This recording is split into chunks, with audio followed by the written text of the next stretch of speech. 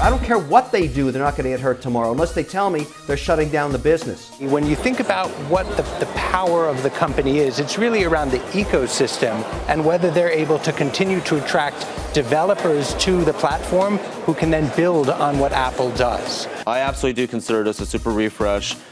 From a refresh as far as what's going to go in there, wireless charging, augmented reality.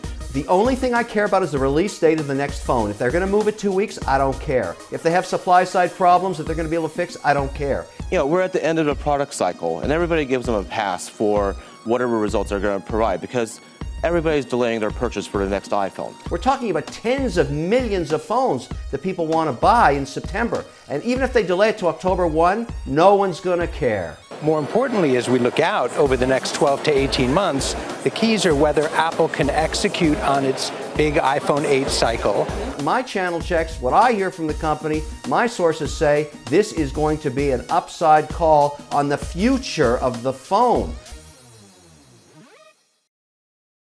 Hey there, thanks for checking out CNBC on YouTube. Be sure to subscribe to stay up to date on all of the day's biggest stories. You can also click on any of the videos around me to watch the latest from CNBC. Thanks for watching.